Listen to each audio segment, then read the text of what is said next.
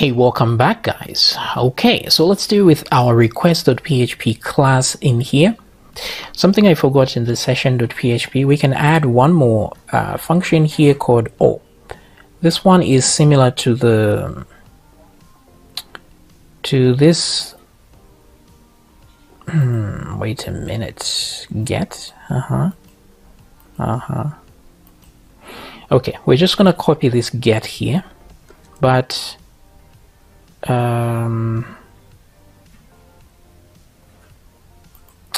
actually, we just need to modify this a little bit. So when we say get, no, let's use the O. I think it's better to have very distinct function for that. So let's paste here and just say O, and we don't need a key there. We'll just say if not empty, and let's remove that and then return that. Okay, as simple as that. So this just returns all the variables from the var section and not the user section, right? Like we did with, where is this? Where are the things I'm looking for here? What is going on? The user function. Oh, this one right here. So this one can return all the variables from the user thing if we don't provide a key. So you could do the same thing with the get here. If you don't specify a key, it can just get everything. But sometimes you don't want that. So let's just put the O here and return no if things don't go well. Yeah, that would be a problem here. This doesn't return Boolean, does it? No, this should return a mixed value, which makes me wonder where I got this from, right? He's logged in. Yeah, okay. User, that's mixed. Bool, that's okay. Make sure the return values are correct. Get, this one is wrong. So let's use mixed there. Okay, great. Great. What else? This one returns a Boolean. That's okay. Okay, so that's good. Now, at some point, I'm going to show you guys how to, because this ties in with the session thing here, how to add user permissions, how to give each user very specific permissions on what they can actually do. So I'll give you guys an example of a project I did. Where you can see this is what we're going to do. This is just a plugin as well, and this plugin is about user roles. So in this case, there are roles here. For example, this row is staff. This is just a member of staff, but you can decide now what the member of staff can actually do. So this person can view statistics. For example, here it's very granular control, and it's up to you what you want to, how detailed do you want this to be. This is quite a lot of what do you call these? These are permissions, I guess. These are permissions, and this is the role of the user and what permissions do they have. So in this case, for example, a member of staff can view users, can add a user, but cannot edit or delete a user or even change user roles. So this is what you can choose. So for every row that's there, you can give permission. This one can do nothing, just like this one, and management can do certain things here that ICT people have access to everything, I guess, but the admin has access to all permissions by default, so you can't remove the permissions of the admin here. So this kind of thing, this we're going to create this kind of thing here. Now, to help facilitate this plugin, we will put an inbuilt thing here, a function which we're going to call user can. So before I forget, because I usually forget these things quite easily, let's add a function here called user underscore can. This will be a very important function. Then here we'll put permission. Let's say permission like that. Okay, so how we're going to be using this is in tandem with that plugin is whenever you want to check if a user has certain permission, all you have to do is just say if user can, like this, if user can, and then you name the permission that you want. As you can see, the permissions here, for example, add a branch or edit user or something like that.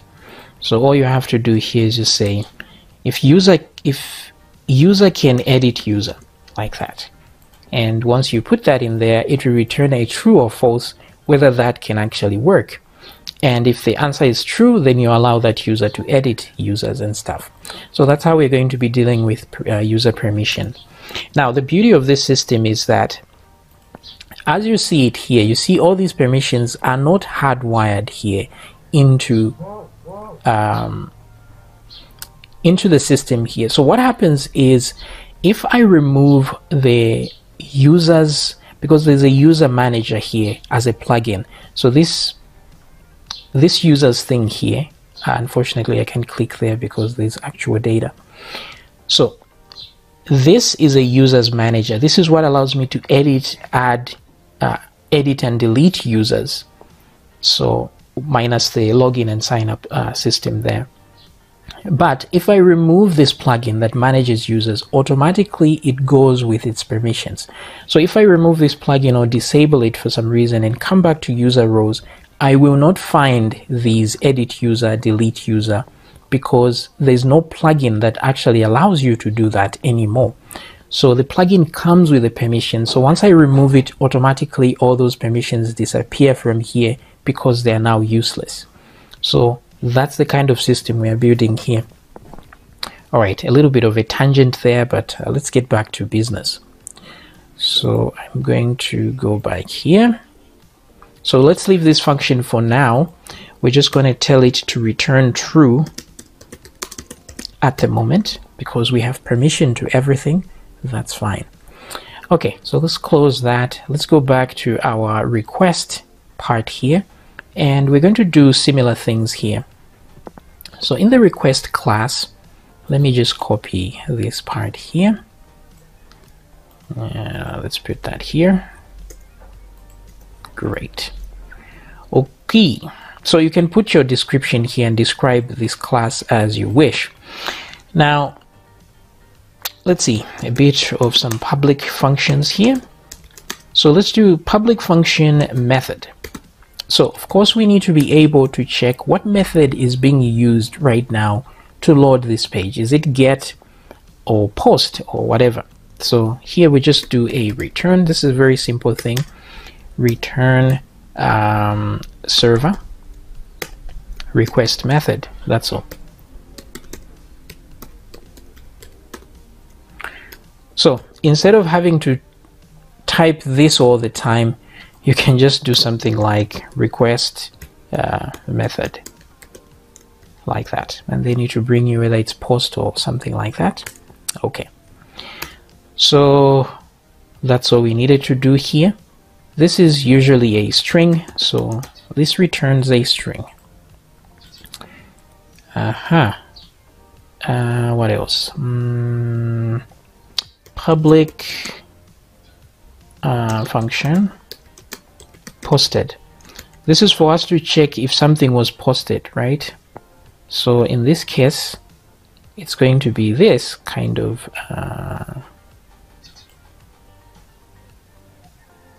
wait, yeah, we're returning true or false. So I'll do this.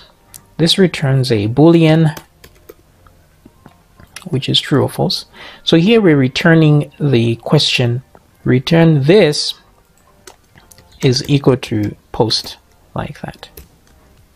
Okay, so if this is equal to post, it's going to return true if it's true, or if it's false, this is not post, it will return false. So as simple as that. So let's come back here. What else do we need here? Yeah, so let's get another one that gets our data. So public function post, like that. Okay.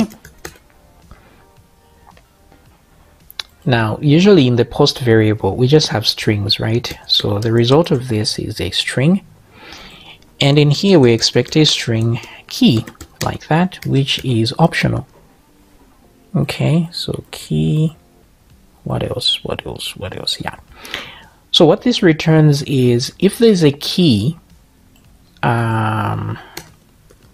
let's do return null if we don't find anything. Now null is not a string, so to keep in line with a string, we'll return an empty if that post value does not exist. Okay, so this is another beauty of using functions to grab obvious values, because let's say you want to retrieve a variable in the post, maybe something like username or email, but it does not exist. This will cause an error because it will say undefined variable, but in this case it will return an empty string, which means we won't get an error, but we will know that it's empty or it does not exist.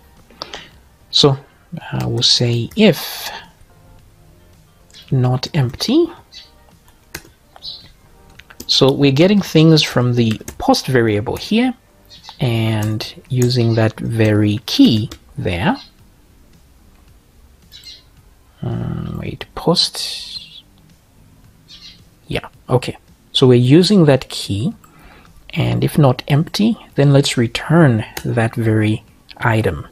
So we copy and say return. What am I doing? Okay, there we go. Post key, right? But first of all, we need to check if the key itself is empty, then we return everything from the post. So if there is no key provided, let's just return all items from the post variable, like that. Okay? Okay, so if empty key, return post. If not empty that, return that. If not, then we return an empty string. Okay, so great. Now, the same way we've done this, we should do this for the get as well. So that's public, we'll say get. The only thing that will change is the source. And so we just say get, like that. Okay, very cool. Let's see, post.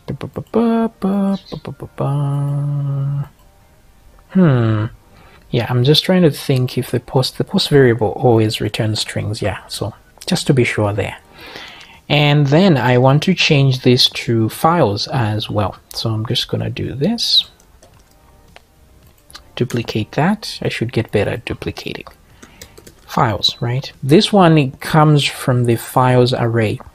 So let's change that to files. But this one is a little bit different because sometimes it can return an array instead of a string, right? Sometimes it saves an array, so let's do that. Array or string. So let's see, return files. If not empty, files key, then return that item, which could be an array. Alrighty then, this is great. Let's put one more that says return all. This one will grab from the request variable, though I don't like using the request variable here, because what this one is a combination of get and post. So everything from the post and the get request is combined into this one, and it's rarely used because it's a bit of a security risk, because it's better to know where you expect your value from the get or from the post, instead of just grabbing everything. But who knows, you may need this at some point, so we can just add it there. Now, or does not need a key, of course, so we just need to return that. Wait, would we need a key? Maybe, who knows. So let me just undo that. It's optional anyway, so that's fine. What else? Let's put one more called input. Right, let's see here. Okay, this one I will get from the post. So let me duplicate this, and I'm going to call this one input. And then let me put a string default value. which is optional as well. Okay, so the key and the value, the default value. So in this case, we're using this to say, if I don't find it, which is exactly the same thing here, right? Here it returns an empty string, right? If we don't find what we are looking for. But in this case, we can actually specify the default value. Let's say, for example, if I say, I want to get from the post variable, I want to get something. So in this case, maybe request would be like this. We'll say request input and then say, I want to grab that email. But then if it does not exist, I want you to use email at email.com like that. So here we can say something like email is equal to, and then the request and input, and then we want to grab the email. But if it doesn't exist, set this as a default value. So this is what we're trying to do here. So we can do something like this. All right. Okay. So input default value. The only change here is that we return the default value like so. So this is all meant to just give you as many options as possible. We don't want to do this one here because the key here is a must. It should not be optional at all. So let's remove that one. So say if not empty, blah, blah, blah, otherwise return the default value. Now this is from the post variable, so we always expect strings because it's always strings in there, unless I'm tripping or I forget. But in case for some reason you find that it's not only strings being returned here, you can just change that to mixed. But I don't think there's a situation where you don't get a string, because if you send files, it goes to the files variable. So alrighty then. I think this does it. The functions we need: all, files, get, input, post, posted. Great. All right. So we need a class for pagination, but we don't need it right now. We can do this later. Now, the advantage of what we are doing here is that when we are developing, let's say I start developing the basic auth plugin here, and for some reason I figure, okay, maybe the pager class needs updating because it's not doing what I want really. Let me update it to make it more robust. Then I can come here and update the pager class. But the pager class is part of the core system, the MVC system. So you have to keep that in mind. But the beauty of it is that now if I just go to the plugin folder and delete all plugins from here, then I'm back to the base MVC system, right? So I can use it in another project by just removing the plugins that I don't need from there and leaving the ones I need, and then I have a new system ready to go with all the updated code, even in the core system here. So it's a very neat system in that way, which means you can improve your framework over time and then use different versions of it for upcoming projects of yours. Alrighty then, let me just go through here. All right, we're almost there, guys. So let's do the other classes in the next video. I'll see you then.